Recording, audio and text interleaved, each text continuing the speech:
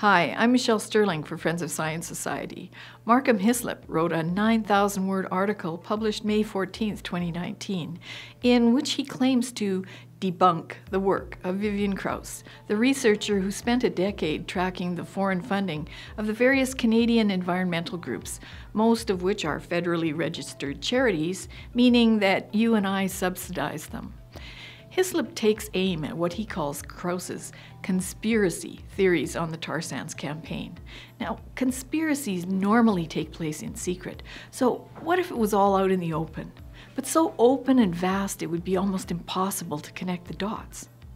Matthew Nisbet is a very accomplished, very prolific professor of communications at Northeastern University.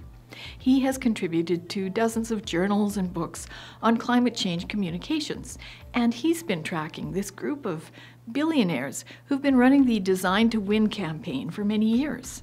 In his 2011 Climate Shift document, he documents how a group of billionaire philanthropists combined forces in 2005 or so to create the Design to Win plan to fund local NGOs worldwide to push for global cap-and-trade systems, carbon pricing, and renewables. In 2018, he published an update showing that hundreds of millions of dollars had been spent by these green billionaires, most of whom have vested interests in renewables. They spent that money on denigrating fossil fuels, millions on demarketing coal and phasing out fossil fuels. They were pushing electric vehicles, cap-and-trade, carbon pricing, and renewables. We find that almost all the ClimateWorks partners are reported funders of the environmental groups that Vivian Krause has researched. Her reports on funding and activities match up with the reports of Dr. Nisbet. The much larger plan was revealed in the ClimateWorks Podesta WikiLeaks files, where a full case study of the Design to Win plan was revealed.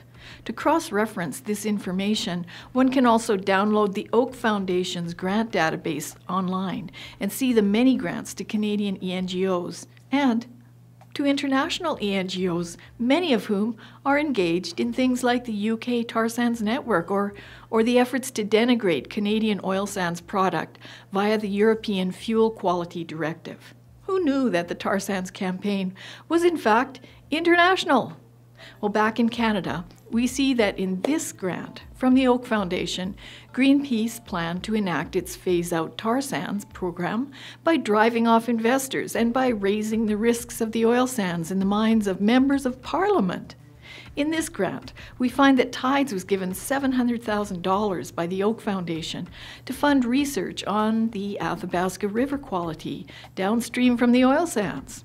That seems to have been the source of the funding for the infamous Schindler-Kelly papers that sparked a national outcry against the oil sands. We see that West Coast Environmental Law was granted money to create a legislated tanker ban, and it's noted in the grant description that this would cause the cancellation of Northern Gateway Pipeline. We find the online document of the International Funders of Indigenous People, where American Michael Marks of Corporate Ethics, lead organization of the tar sands campaign, reports on how ENGOs in the US and Canada were going to collaborate on the Rethink Alberta campaign. This was intended to smear and destroy Alberta's tourism sector and drive off industry as a place to invest. Now, he explains they were all working together to block Keystone XL in order to shut down the oil sands. So, on the face of all this evidence, it's hard to see how Markham Hislop can claim there's no coordinated campaign. There obviously is. People might wonder why blocking pipelines could benefit these groups who actually want cap and trade, to sell more of their vested interest renewables, or to push carbon trading. The landlocking of Canadian oil is certainly of benefit to other oil exporting nations. Certainly U.S. producers benefit from our competition being pushed off the market, though it doesn't seem like U.S. oil producers are behind this campaign. It seems more likely that Canada and our economy is being squeezed to force us into carbon trading, and in fact, shortly after Minister McKenna returned from the COP21 Paris Agreement, this op-ed appeared, Trading for Tidewater. In some circles, this kind of arrangement might be known as extortion.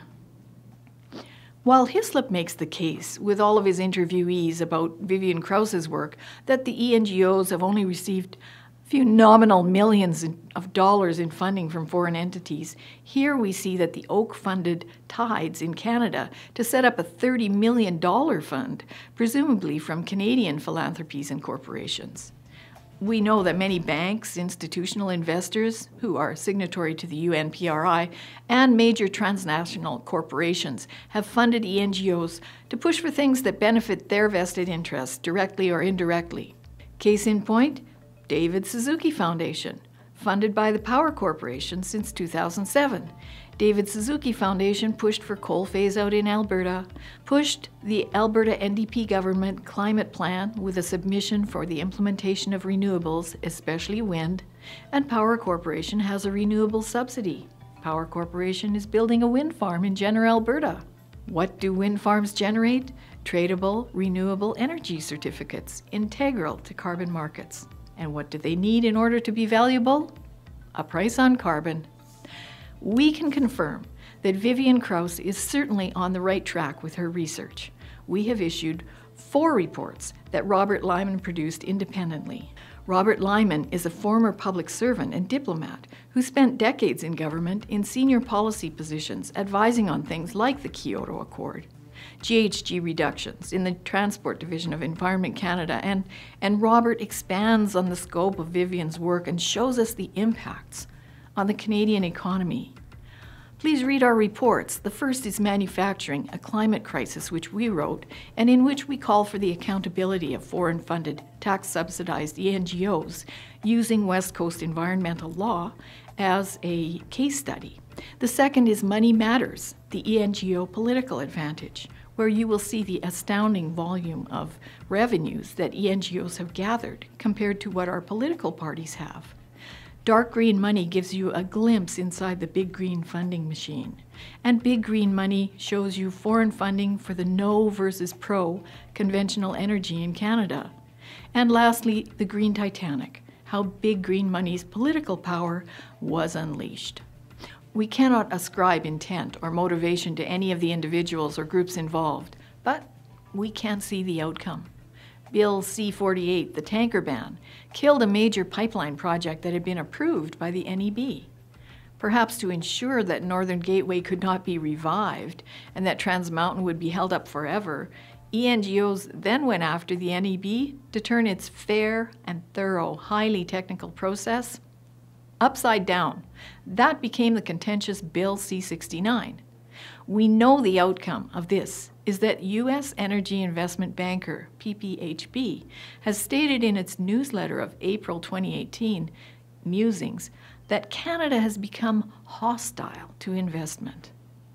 How did that happen? Over a decade of international smearing of the oil sands reputation, harassing of bankers, insurers, and investors, over a decade of driving up regulatory and operational costs by the tar sands campaign and all its actors, and no one fighting back until now, until Premier Jason Kenney citing the decade of work of Vivian Krause. Please read our reports and understand what we Canadians are up against inside our own house. And send your thanks to Vivian Krause for her curiosity, courage, and desire to get the story straight. For Friends of Science Society, I'm Michelle Sterling.